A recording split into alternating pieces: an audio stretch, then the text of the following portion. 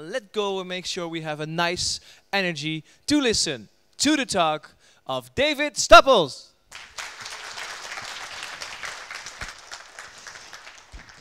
Well, I don't know whether I deserve that form of acceptance, but I'll try, and I certainly can't beat kicking a glass of water off the stage.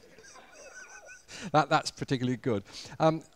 My background is well, most of it's on there. I used to work for the government in government surveillance, and Hughes Aircraft Corporation. And now I'm a professor at City University working in engineering and in cybersecurity. So that's my background.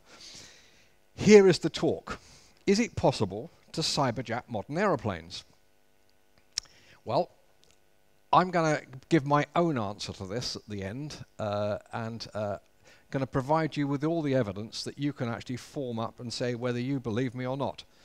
But what we're going to do is, because the aircraft systems are quite technical, you'll have to bear with me a little bit, that I'm going to go through some of the technical parts of an aircraft and explain a little bit about how the systems are put together.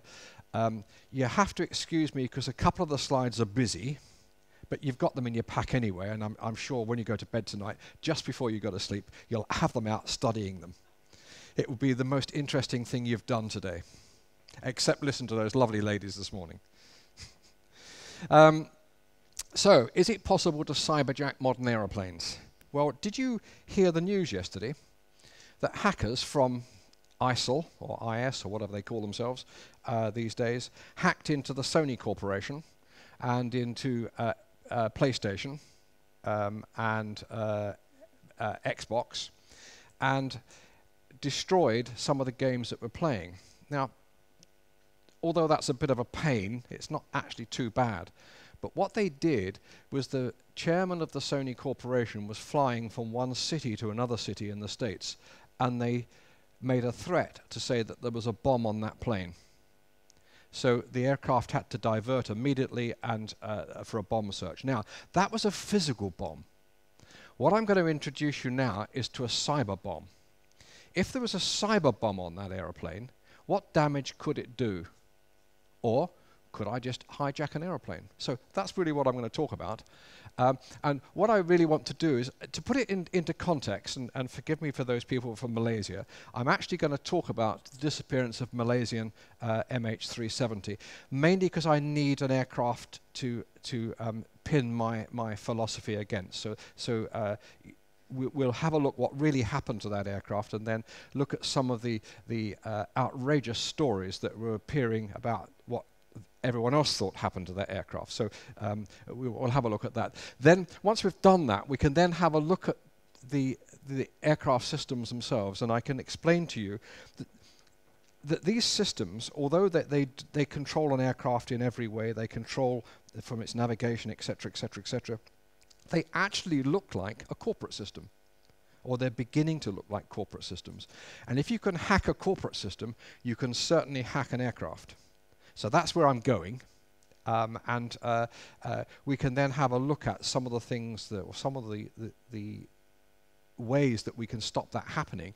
But you then have to believe whether it's really happening. Then we'll have a look at the cyber threats, aircraft themselves, and then we'll mitigate some of those threats, and then I'll come up with some of the research that we're doing to look at infrastructure, or very complex infrastructure, and how we can protect that. But that way will also protect our aircraft as well. So that's where we're going to end up, and I'll answer my question at the end.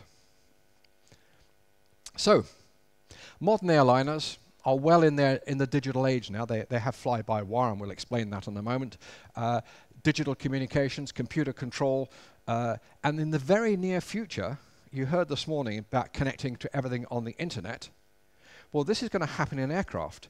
You're going to be sitting in the back of the aircraft there with your display in the back of the seat in front of you, and you'll be able to connect to everything on the internet. There'll be apps coming up for you to play with. There'll be games, etc., which of course they'll charge you for. So therefore, what we're going to do is we're connecting this aeroplane to the internet open internet. We're also connecting it to all of its communication systems, and it begins to look like something that we've got on Earth. So, like our terrestrial existence, we're living with malware. We all live with it, don't we? I'm sure you've received the scams, you know. My uncle has left me £5 million, I need a bank account to put it into, you know, etc. We've all seen those, etc., etc. And my wife wonders why she's getting Viagra adverts. But these are all coming through as scams that we're used to. In an aircraft system, which is a complex computer system, can it handle the scam? And that's really what I need to bring out. But also, it's scams, but we're talking about malware from criminals, terrorists, opportunist hackers, and the consequences are actually quite dire of what can happen here. But also, we could talk about state terrorism, can't we? And at the end, what I'll do is I'll introduce you to Stuxnet again, and then explain perhaps how state was involved in that. So my conclusion, we must become much more conscious of the threat and we must design recovery into mission critical systems from the outset. So that's where I'm going. Let's go on the journey there now. Right, Malaysian 370. Well, we heard the last voice message was at 0119 local time, 8th of March. En route to Beijing. Shortly after this message, this voice message was received, the aircraft disappeared from radar. But everyone thought it had crashed in the South China or the Bay of Thailand. Everyone thought it had crashed there, and when I got the information through, I was waiting for them to say, yes, we found wreckage, etc. But nothing happened. You read 2 hours later, it came out to say, it hasn't crashed. The other radar has seen it flying west over northern part of Malaysia, south of Langkawi, and out into the Andaman Sea. Now, you could then turn around and say, well, has that been hijacked? Well, if it had been hijacked, then it happened because somebody knew what they were doing, because what they did, they switched off, first of all, the transponder, which was the aircraft's way of saying to the radar on the ground, here I am, this is my identity, this is my height, this is the course I'm on, and this is my speed. And of course that can be displayed for the air traffic controllers, and that's called secondary radar. And it's very accurate. It's accurate to about 10 meters. And that was switched off. But prior to that, the system that was on board the aircraft that reports its condition was also switched off, and it's called ACARS. We'll go through it in a moment. That was switched off as well. So that was switched off first, then the secondary radar, and then the aircraft flew on to disappear.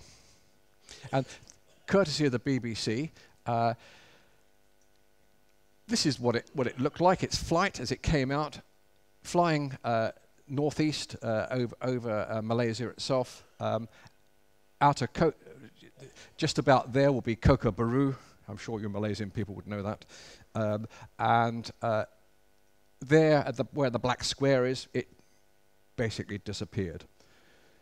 Then the military, some days later, admitted that they'd had it on radar going on the dotted line there, etc. So it made a course change west, a course change northeast again, a course change northwest, and then as it got out north of the Andaman Sea, but north of the island of Sumatra, it then transpired that it flew south. And the reason that we know that is because the GPS on board, just like the GPS on your car, the GPS on board communicates with the satellites above the Indian Ocean just to get its position. And every hour it will handshake with the satellite. The satellite will say, are you still there? And the aircraft says, yes, I'm still here. So we know it went that way. By analyzing the signal itself and the frequency change in the signal called Doppler shift, we know that it flew south. And it would have ended up not here as where it wasn't debris from the aircraft, but it would have ended up somewhere around that point there, not been found yet. However, this is only to set the scene for you. You've all heard this, you've all read the story, and we're all fascinated, and we'll find it one day. But the scene is this. All the conspiracy theories that came out from the people around the world. The aircraft was shot down by a foreign power using an American modified missile system. The aircraft was hijacked by a person or persons unknown and flown to a remote location, in this case Diego Garcia, which is in the middle of the Indian Ocean. And the Americans did this because they wanted to hide the aircraft from everybody. Whatever they did with the 200 and odd people on board, 240 people, how do you hide 240 people? How do you stop them saying, hey, we're here? The aircraft was remotely controlled using implanted malware and flown to an unknown location. And it got me thinking afterwards, by looking at these three conspiracy theories, that the last one well, we know this one's possible because it's happened. And we also know an aircraft has been shot down by a missile, unfortunately, very recently. So that's very sad. It wasn't an American missile, though. So I thought, I want to have a look at that. And so I started to study it in a fair bit of detail. Well, as I said to you before, the aircraft have changed over the years. That top line there's the pilot's control system column. They called it the yoke, yeah. It was connected by wires and chains and cables, etc., through pulleys, all the way down to flying surfaces, you know, the ailerons or the elevators, etc. And so therefore this happened. We could even put in here the feel for the pilot. So therefore, when he pulls back the column and the aircraft starts to climb, it feels that he's pulling it back. So all that feel was put into it. We could also feed back coupling devices to make certain, and hydraulic devices, because big airliners, you still need some hydraulics to do this. So that's what it was like. So you can imagine the weight, can't you? And if any of those cables ever snapped, there's only one of them, the aircraft's going to crash. And so therefore, have a nasty accident anyway. So, early in this 1970s, military aircraft decided that they want to actually have a computer to fly the aeroplane. And the first aircraft to do that was an American fighter called the F-117. The reason being that nobody could fly it. It was absolutely impossible to fly this aeroplane.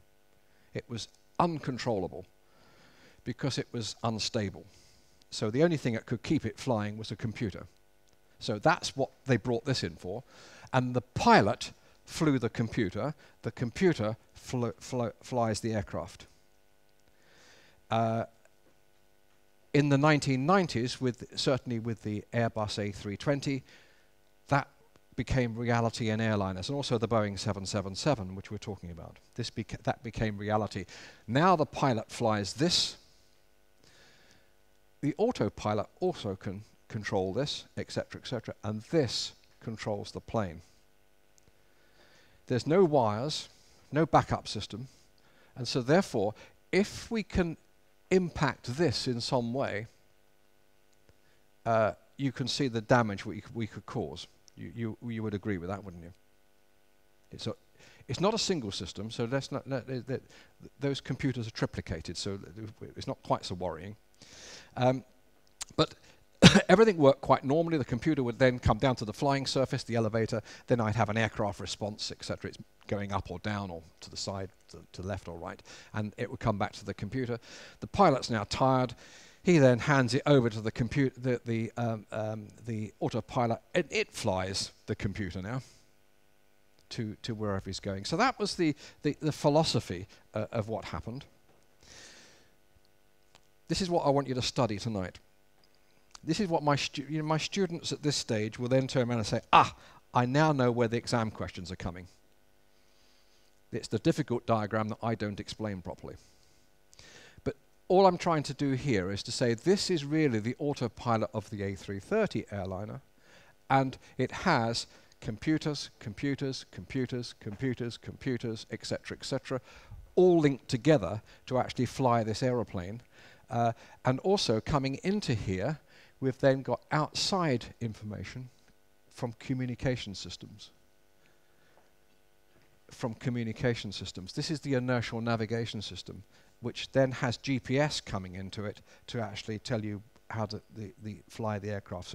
So basically, this is a mixture of computing systems, but what it really is it's connected to the outside world. That's the point I want to raise here. And you can see the computer then flies. These are the flying surfaces down here. The elevators, the rudder, etc., etc., and it also the engine as well. If you think about it, think about your car now. The engine management system on a car is really complicated, and what it does is make certain that your car's engine is controlled, so it burns the least fuel for what it's doing.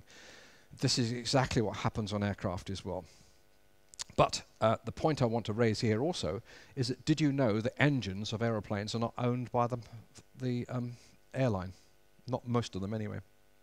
They're owned by Rolls-Royce or Pratt & Whitney or GE.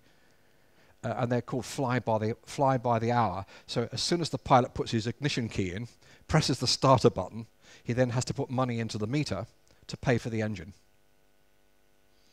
But Rolls-Royce, of course, or GE or Pratt & Whitney want to know that how well is our engine doing? So all the time the aircraft's flying, but the ignition key is turned on, the money's going into the meter, it's being fed back with information from the engine to the manufacturer, and the manufacturer's feeding information back to the engine to make certain that it's flying correctly. So can you see what I'm trying to say here now? Here we've got big systems, but they're communicating with the outside world, exactly as we do with the internet. This is the cockpit, or the flight deck, of the A380. It's beginning now to look like your home computer, isn't it? Keyboards in front of the pilot. He flies with a little joystick beside him, just as you do when you play your flight simulator game. It's called a glass cockpit, mainly because everything is digital. So every item here is coming from digital displays, which are fed from the computer systems that are on the aircraft. And all the controls he's got here go back to the computer systems. And that really is you can set that up almost, can't you, in Flight Simulator these days. And as Flight Simulator, whatever number version it's up to now, but goes out and it goes onto the Xbox, which it will do very shortly, it's exactly the same flying condition as the aeroplane.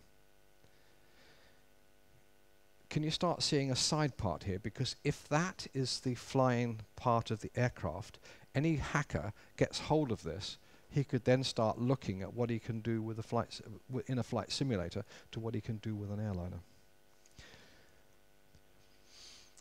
This here is the control, is the computer bay and avionics bay that sits below the cockpit. The pilot opens up a trapdoor in the cockpit floor, climbs down the ladder, and all that lot is beneath him.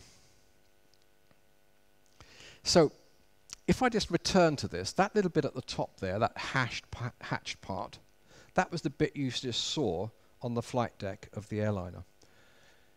Here is a whole bank of computers, which then does his, he can plan everything by putting input into the computers, etc., navigation, performance, flight plans, management guidance, etc., etc. Here is the autopilot, and that's guiding the aircraft, but it's also taking in all of those external devices to actually help the computer fly the aeroplane.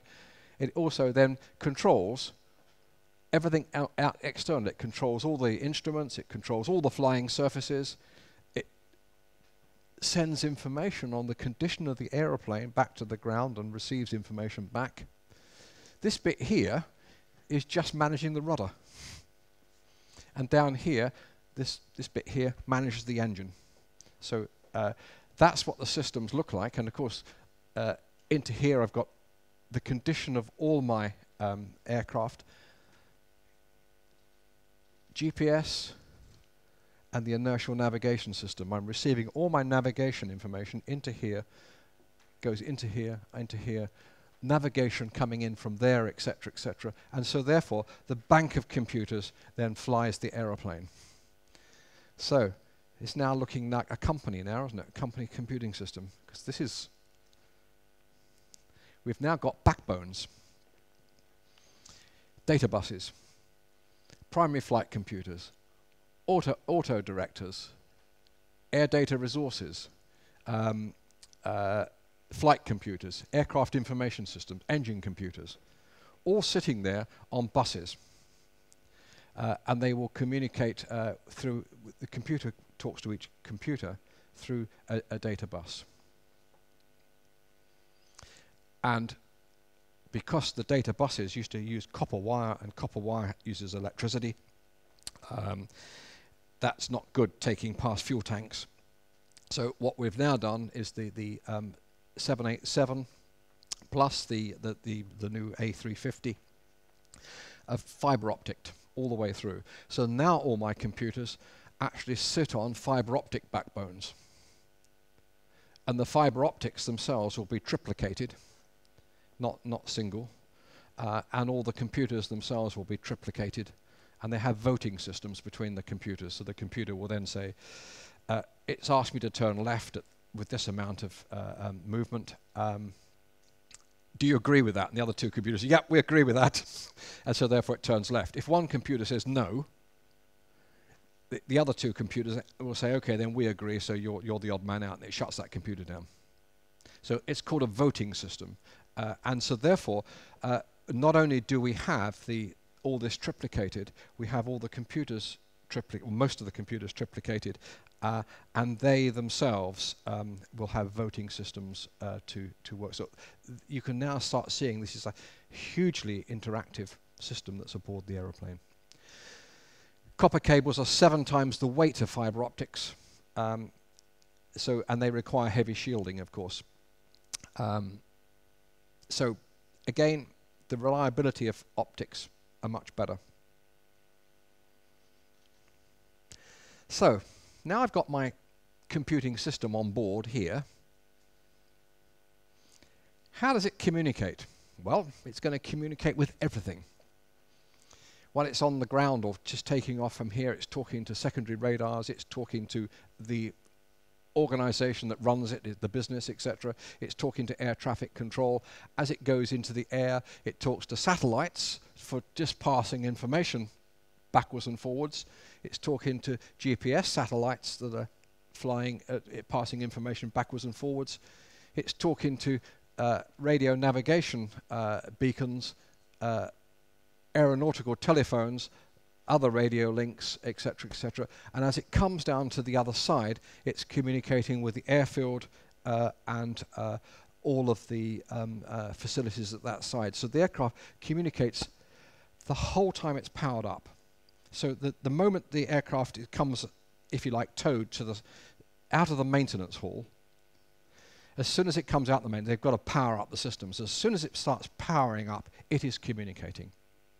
So they connect it up to the jetway, it's communicating. The passengers get on board, it's communicating. It's flying, it's communicating all the time.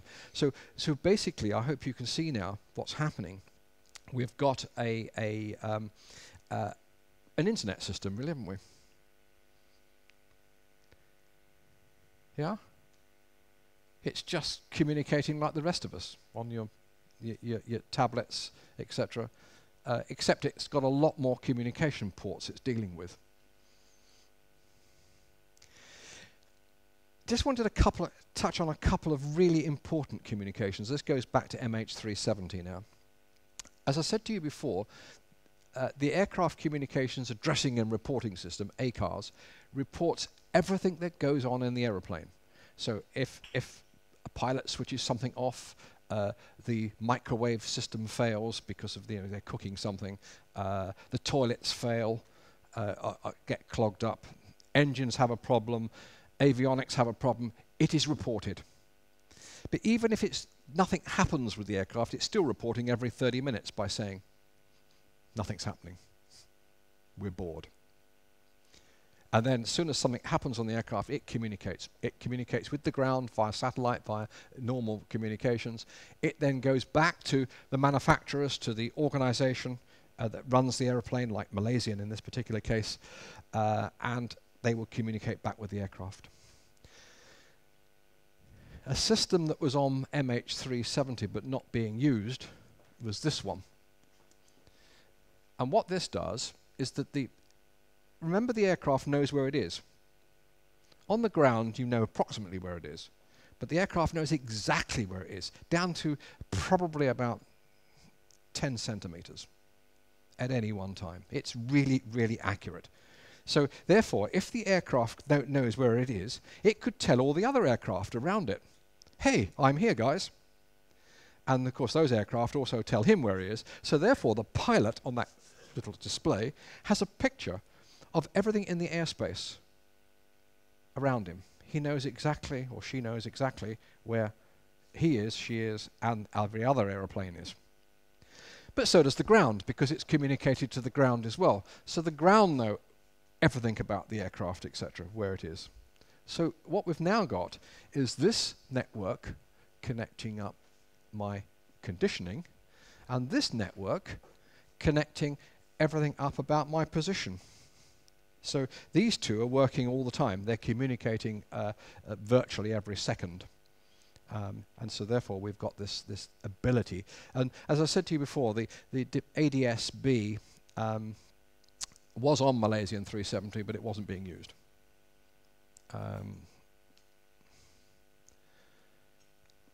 We have more communication. I can communicate through a network which actually sends up text messages or messages to the computer just from people on the ground. Real-time operations management in the airline. Dealing with problems in flight, the engineers. Assessing safety issues. Dealing with important admin matters. You know, one of your passengers on board is got a relation that's died, you know, please look after her or him, etc. External clients can get important messages. Now what we've got is yet more systems communicating through uptime repositories, through satellites or communications, into data transmissions, and then into the cockpit. And I have more communications existing on the aeroplane. And finally, passengers are bored. So they want to be connected to everything. So here we have every single app that the passenger, well, not the passenger, it's the one the airline's going to sell you, for hire. You know, remember, of course, that the ticket price is virtually nothing these days, is it? $100 for a trip there and everywhere. So they say $100 for a single seat, no food, only hand baggage, and everything else you pay for. They'll even put money on the toilet soon. So this is where they make money. Food, carrying on baggage that goes into the hold, but this is going to be the real money earner. So now what we've got is my airliner connected through to most things on the internet through its communication systems, because I can't put special communication systems on board to do this. It has to go out through the normal communication systems that are on board. So now I have other issues. And it now starts looking like there's the hacker, there's the internet. This is just another server on the internet, isn't it? And sitting on the server, I have a whole bunch of aircraft sitting on the other end. And that's how the hacker may see the internet as it comes up. And many experts believe that this will be near impossible, as the perpetrator would need to understand fully the architecture and operation of a fully integrated multiprocessor control system.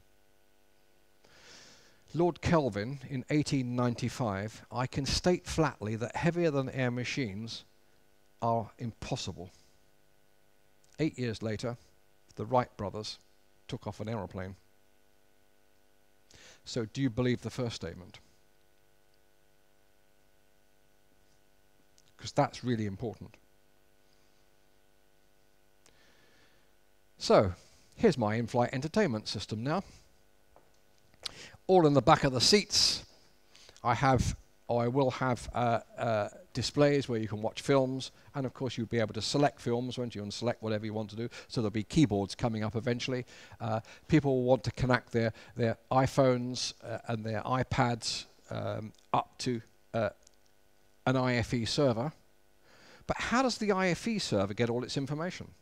Well, when it comes into the ground through a jet gateway, it will connect to the internet.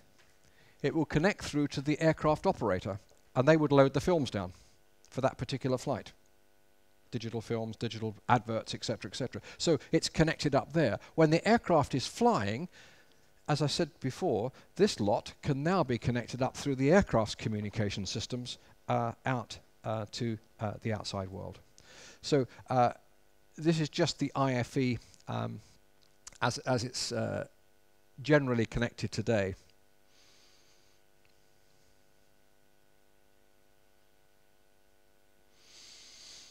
Boeing, who makes 747, 787, 777, 737s, etc., are thinking that it's so complicated to test these aircraft systems out. They want the maintenance technicians to have iPads. So all the information on the iPad, all the information they need to do their test will come up on the iPad, and they'll get the results. Now, Boeing haven't said what I'm just about to say, so I'm making this bit up. What happens when we say, okay then, now we've got that, why not connect the iPad through Wi-Fi through to the automatic test equipment? Now what we've done is we allow this lady here with this device to, in fact, not only look through the tests she has to do, but get results back from the tests, and they say the aircraft is serviceable or not serviceable. It's not a great step, is it, forward from there?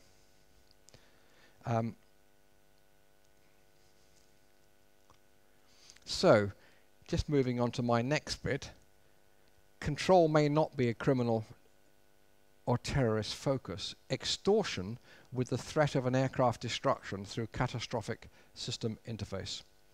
Well, we're seeing this all the time at the moment, isn't we? Called ransomware. It's coming onto the computer, it then encrypts your files, they phone you up or send you an email saying unless you pay a ransom of $3,000, $100,000 or whatever it is, we're just going to wipe your disk clean, wipe all your memory. We will not give you the encryption codes. And what basically this has been on long enough for it to do the backup encryptions as well. So all the backups are encrypted. If you don't pay the money, you don't get it. It happened 2 days ago or 3 days ago in California, this time with Android iPhones. People had to pay $100 to have the encryption code information, the password put in, so they could unlock their telephones. Ransomware. So what would happen now with the Sony executive who was flying, unless you pay up whatever it is, we're just going to blow the aircraft out of the sky, or we're going to cause a cyber problem. And from what I've told you so far, you can see, can't you, that I can get malware to cause a problem with the aircraft. It could also force the flight deck crew to fly to another destination with the threat of aircraft destruction, or a straight destruction because, and then we advertise it and say we destroyed the aircraft. So if it's a terrorist group, that's what they can do. So you say that's not possible, okay. A representation in Amsterdam in April 2013, just a year ago, demonstrated that it was possible to take control of an aircraft flight systems and communication using an Android smartphone. It was actually demonstrated at the conference. The FAA said it wasn't. Actually, I was there and the FAA weren't there, so it really quite... I can see why they would say that, though. In 2008, Spanair flight 5022 crashed just after takeoff. 154 people died. It happened because there was a Trojan horse loaded into the control and reporting software of the aircraft. Whether it was by intent, I don't know. It may have just picked up a piece of malware, but it certainly happened. In 2008, the FAA reported a computer network in the 787. What they said was the IFE, the in-flight entertainment system, was too close to the systems on the aircraft. There was a direct path between them, and Boeing apparently have addressed that issue. I haven't seen what they've done, but they've certainly addressed it. Linked to the first one there, a researcher spent 3 years investigating and understanding the flaws in a standard management system he bought from eBay. The software that was on the standard system was exactly the same software that was in the aircraft. And we've seen that, haven't we? Because the pilot of the Boeing 777 of MH370 had at home a flight simulator, which was a perfect replica of a Boeing 777. So he managed to get hold of all the systems plus all the software, connect them all up to work as a flight simulator, and be able to well, I don't know what he was doing with it, but either training or whatever. But anyway, he was certainly doing something with it. But he managed to do that. So what are the vulnerabilities then? Well, any link between the passenger business entertainment systems and the aircraft flight and control communications nerve system. Do you agree with that? Any link between those is a weakness on the aircraft. Any radio link between passenger-owned devices and the aircraft's communication system. What would happen if I took a mobile phone on board that didn't have the frequencies of the mobile phone but now operated at the same frequency as the GPS system? And I fed the GPS coordinates into the aircraft's communications. And I'm a lot closer to the aircraft than the satellite. So my signal is going to become predominant. I could put the wrong coordinates in. So there's another weakness. External radio data links to the aircraft. Well, these are all the nav aids, etc., etc. External physical data links to the aircraft when the aircraft checks up the jetway or the GAT links. Aircraft access to equipment bays. Aircrew access. If you can go down into the equipment bay, I can put a USB stick in, can't I? And load the software. We're not going to go through them all, but of these, the employee will always be be the greatest threat, as there are better, and this is now from my research, 70% chance that malware can be loaded.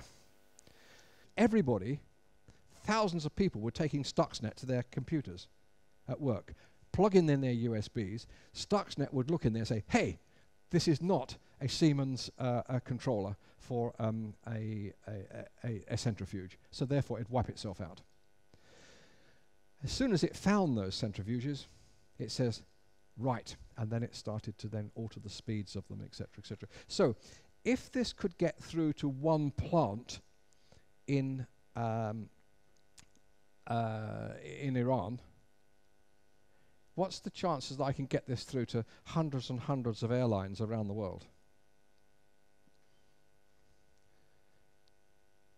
To respond to my questions, is it possible to cyberjack modern airplanes? Yes, but very difficult to achieve if it's not a cyber bomb. But we do need to make it much, much more difficult. Was MH370 cyberjacked? I don't believe so. I think it was there's too much evidence to go the other way. But I have stronger opinions about number one. Thank you.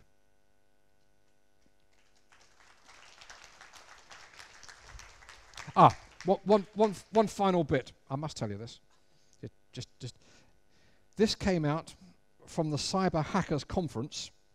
What they did was then say to all the hackers there, do you believe you'll ever be caught? 80% said no. What motivates you? Fun. But more importantly, this last question, what would make it difficult for you to get onto a system? If people had proper authentication codes, proper passwords, and operated with staff that could be trusted. So that comes back to my point on the maintenance technicians. This came out from a conference held in California last week. And here's the, if anybody wants this particular survey, I'll send it to the organizer and the survey will come out.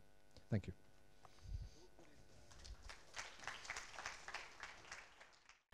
How is it that the airline companies and the Boeings and et cetera wouldn't address these on their own? I mean, they must have brilliant people on staff who would also identify these kind of things. And what you pointed out, especially relating to inside jobs, rogue employees, insiders, we know in the literature from other areas that insiders, rogue employees, are responsible for the majority of certain types of data breaches and other things. Surely there must be ways through encryption of the data or whatever that these issues, at least the ones you've identified so clearly, could be addressed. And why aren't they? I mean, it's baffling to me. What are they doing about it? Yeah. Yeah, I share your views. Yes, I think they are being addressed. I haven't really gone through all of the things that Boeing and Airbus are doing, and they are certainly aware of it. And ICAO, who are the international authority for air travel, or not air travel, airlines, aircraft. They are addressing it as well. They're becoming much more aware of this, and they're certainly putting in a lot of protection. But my worry is that they're behind the curve, and the hackers. And what we haven't pointed on here, of course, are the hackers that are state employed. And they are the best hackers in the world. And would they cause any damage like this?